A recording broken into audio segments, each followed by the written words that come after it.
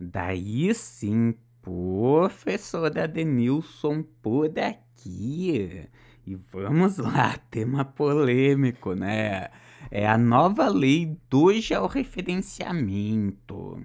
Lei 3.838 de agora, 2019. Eu vou falar sobre ela e sobre a polêmica, né? Ah, professora Denilson, é necessário ou não a obtenção da anuência dos confrontantes? Além disso, vou falar do que pode ou não o profissional de registro fazer. Então fique comigo até o final da aula, que você vai entender bem isso.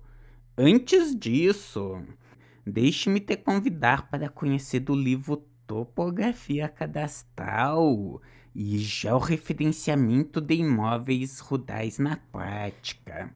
Eu reuni neste livro 307 exemplos práticos e estudos de caso mostrando como proceder. Ele é um livro prático, né, com muitas dicas, sacadas e conhecimentos. Você vai gostar muito. E ó, aqui na página de vendas também tem uma amostra de degustação. 40 páginas para você degustar à vontade este fabuloso livro. Dito isso, então, clica no link existente aqui embaixo. Conheça o livro, baixe a amostra de degustação e aprenda um pouco mais sobre este tema. Então vamos lá. Adenilson, existe ou não a necessidade de obtenção da anuência dos confrontantes? Esta é a dúvida, né, que muitos profissionais têm e que entraram em contato comigo.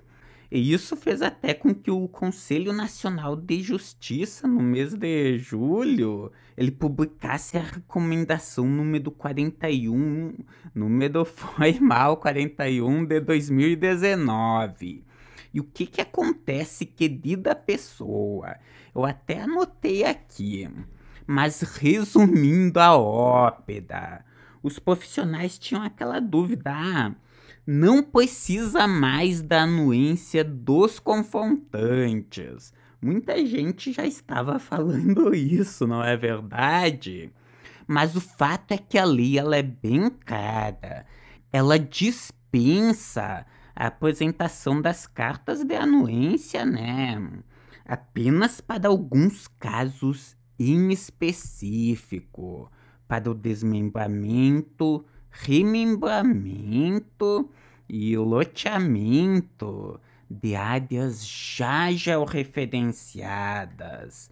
Então, querida pessoa, aquele imóvel que está sendo georreferenciado pela primeira vez, ele precisa da declaração de reconhecimento de limites dos confrontantes.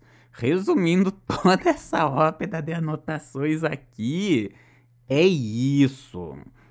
Aqui eu até coloquei, né, a parte técnica, que o artigo 173, que o que a lei fez no caso, né, foi alterar este artigo da Lei de Registros Públicos, que ela não alterou o artigo 213, que tratava da necessidade da carta de confrontação, né, para o mero georreferenciamento, no caso. Então, diante disso, teve profissional que entrou em contato comigo e perguntou até a Denilson, como que eu faço para o profissional de registro de imóveis aceitar o processo de gel sem a necessidade da carta de anuência, né, no caso dos confrontantes.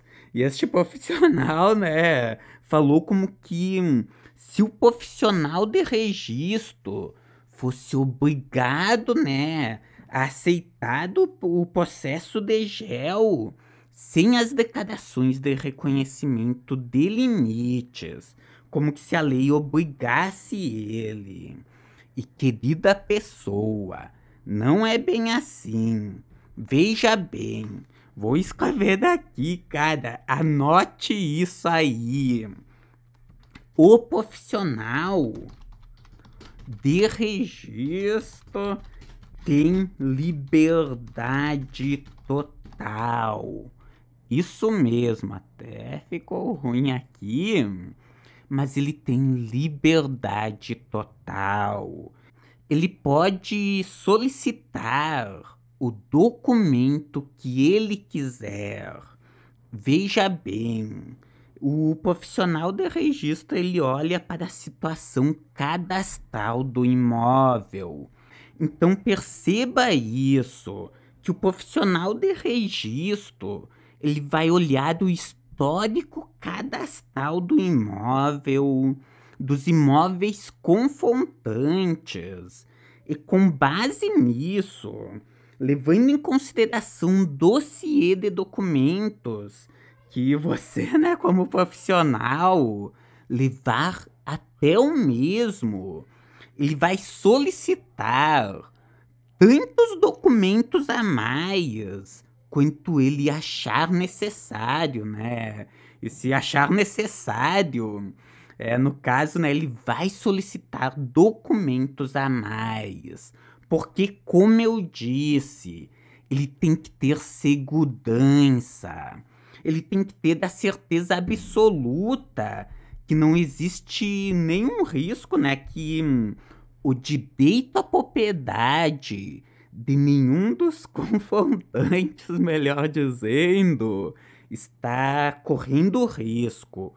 Entendido isso, querida pessoa, então, cara, faz assim, roda o vídeo para baixo, dê o seu joinha, conheça o livro Georreferenciamento, né, o livro de Georreferenciamento, e compartilhe esse vídeo com os seus amigos. Combinado? Foi lá, fez isso. Então, forte abraço, um beijo lá bem no fundo do seu coração. E nós nos vemos na nossa próxima videoaula. Até mais.